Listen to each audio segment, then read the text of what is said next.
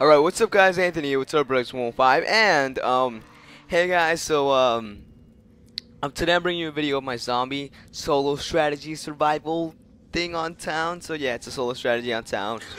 So you guys can survive high rounds on town, you know? And I promise I didn't raw instinct this from anybody. Or actually I stopped saying raw instinct. I didn't steal this from anybody. But I found this out myself, you know, I did it myself while I was playing the game. This isn't the original gameplay that I got it from. Um, I couldn't find the other one in theater mode, so I recreated it, and it came out pretty good in this one too. So that just like gives it more credibility that it like works. So yeah. Um, so let's get into the first tip. All right. So the first tip is do not get rid of your M1911 pistol. You know, people usually get rid of it and say, "Ah, I need this pistol's whack," and you know, heck nah, I don't need that stuff. And no, you do need it. You know, if you want to go to high rounds and survive tie rounds, you're gonna need it because you're gonna pack a punch it to the Mustang and Sally. Now you're gonna need to pack a punch to the Mustang and Sally because you want to kill hordes of zombies in like 1 or 2 shots of explosions, so rounds can go faster and you can end the rounds faster, I guess. So yeah, that's the first tip. Don't get rid of your M1911 because it's essential. And my second tip for you is, you know, this is a tip that we all do, is get Juggernaut. You don't want to be doing like a rape train thing without Juggernaut, you know, because you might get smacked twice and you're dead. So that's a bad thing to do too. Oh, sorry about that. So yeah, get Juggernaut also. And I didn't do this in this gameplay till like almost like the very end, but I got quick revive at the end, which is a bad thing. Don't do that, guys. Get it right at the beginning when you get Juggernaut, you know, just so you can be safe and secure if you do mess up during a train. So yeah, get quick revive early in the game too, just to ensure that you won't go down. And if you do go down, you'll get back up and you know you got another try. But yeah, that was the I guess what second tip. So now my second tip is hold on, let me go to the box here. Let's skip to the gameplay where I get to the box. Alright, I'll do that first. So the thing you want to get out of the box is assault rifle, or LMG. Now you might be wondering, why an assault rifle and LMG? Why can't I get, you know, like a launcher or a ray gun or something like that? And if like me, I want to go to high rounds and get a lot of points too. So I usually what I do is like I look back and shoot and like get all those points.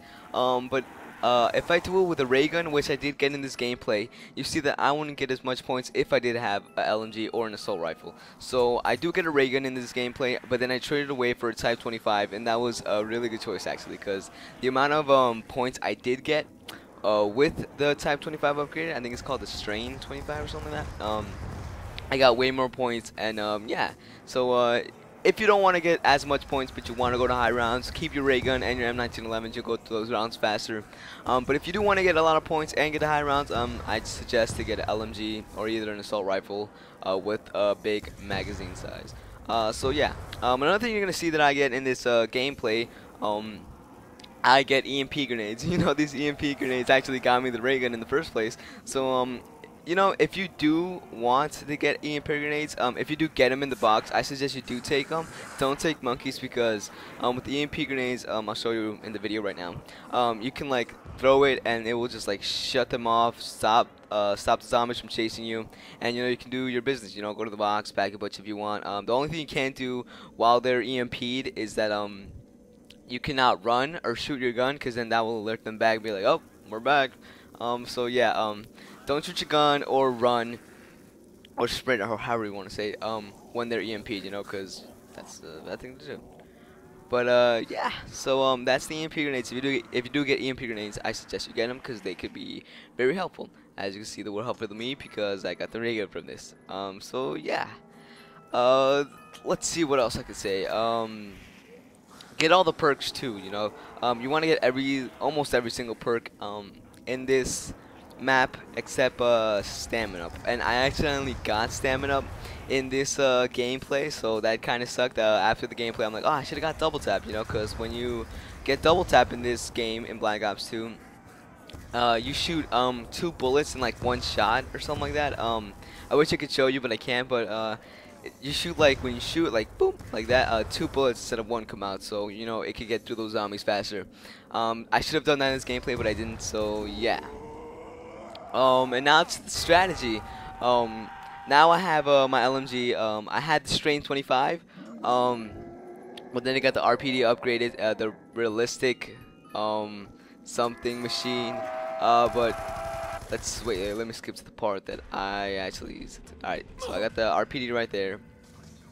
All right, so while I see this gameplay, here's another tip for you. Pack a punch at the end of the round because you don't want to be pack a punching right in the middle of a train because that's a bad idea. But pack a punch in the middle of a round because that would just be more easier on you and stuff like that. And also get Galvan Knuckles. I didn't do that in this gameplay. But you know when you're out of ammo and you need something to kill the zombies with, a regular knife just won't cut it. Get it? Pun intended. Cut knife.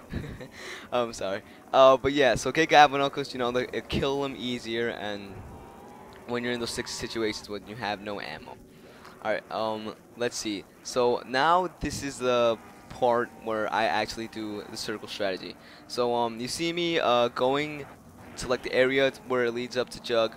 I'm just going around the little fence. I'm just hugging the fence and where the car is too.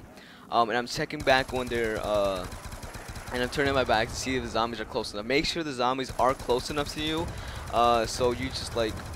So when you like go the other way, they won't just like come across and smack you out, alright? So you gotta make sure they're close enough to you, and when you're at the point where the pack punch is, just look back and shoot, and you'll be golden. You know, that's essentially what the circle strategy or slow strategy is. So yeah, just make sure you hug up against the wall where that fence and the car is. Turn back so you can see if they're close to you or not to make sure they're close, because if you don't they could smack you out while you're trying to turn. And just look back when you're near pack punch and shoot, you know. So that's essentially it. You know, two things. You're gonna need 2 more things if you really want to get to high rounds. You're gonna need patience and time, and because you know not everybody has time in the world to go to high rounds, but you know, if you do have the time and the patience to do it, I suggest you do it. You know, you can land yourself on the leaderboard or on a YouTube video. But yeah, that's it. You know, get yourself an LMG, EMP grenades if you can. Don't trade away your M1911 so you can upgrade them to Mustang and Sally. And get all your perks. Don't get stamina up, get double tap instead. I didn't do that by accident. And yeah, that's kind of it. So if you enjoy these kind of things, guys, solo strategies on zombies, I'm always glad to find more. If you want me to find more on a farm or what's the other one, Bus Depot, make sure to leave it in the comments below, and I'll make sure I'll try and find some. Yeah, if you don't understand anything about the rape train, just leave them in the comments below. I'll surely answer them, or I'll make another video explaining how to do it, like in more detail, where I like stop the video in some parts where I'm doing the main Easter egg thing. I'm not Easter egg. Main solo strategy. So yeah. That's it. If you enjoyed this video, please give it a like rating. Very much appreciated. And if you enjoy my content and want to see some more Black Ops 2 stuff from me, subscribe. So yeah, thank you guys for watching this video, and I'll talk to all you guys later. See ya.